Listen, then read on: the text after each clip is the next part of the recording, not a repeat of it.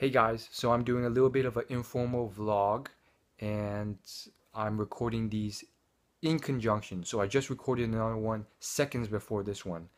And so today I want to talk, very informally, vlog style, about a little thing about me, which is the fact that I'm intimidated by attractive women.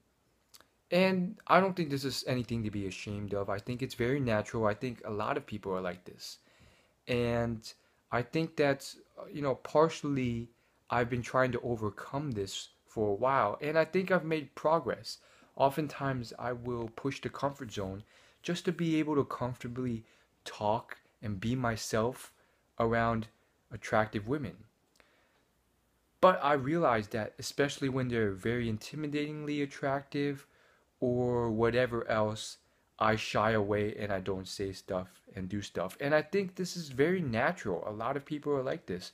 They don't want to be rejected, or if on some level, status wise, money wise, whatever else, they don't want to be rejected, or they feel like this person's on another level than them, then they don't want to come in there and get rejected or, be a bother to this person. And I think that's, you know, it's nothing wrong with that. You're being nice and friendly. Oftentimes, not always, sometimes it's true. You are being a hindrance, and these girls are getting annoyed constantly because they're constantly being approached and stuff. So maybe finding a different way of going about it is smart and helpful for both parties. So I think that's something that's not really talked about much. You constantly hear this advice about, oh yeah, you have to go in, you have to go approach, and it's sometimes you just gotta be a little bit smarter, and it works. But I would say are also occasions where the opposite is true, and I chickened out where I shouldn't have. And I think, it's something I've been working on, and I thought I made a decent amount of progress on this.